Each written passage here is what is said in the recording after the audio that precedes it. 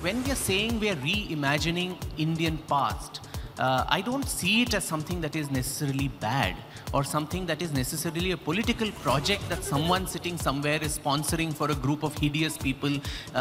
trying to say, okay, let's change this narrative so that we can get electoral dividends. That may have some element of truth somewhere, but by and large, to rubbish away the entire, change that is palpable in Indian society today,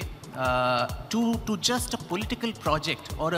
something that is linked to an ideology or a political party, I think that would be slightly, missing the point. We just saw what happened during the Pratishthan of the Ram temple in Ayodhya.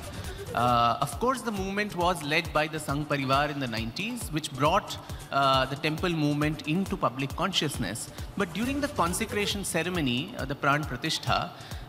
common Indians across the length and breadth of India who had nothing to do with the BJP, RSS, VHP or anything, who were also feeling that this was a day of renaissance and resurgence, where after 500 years of struggle, we've got back one of our most sacred spots.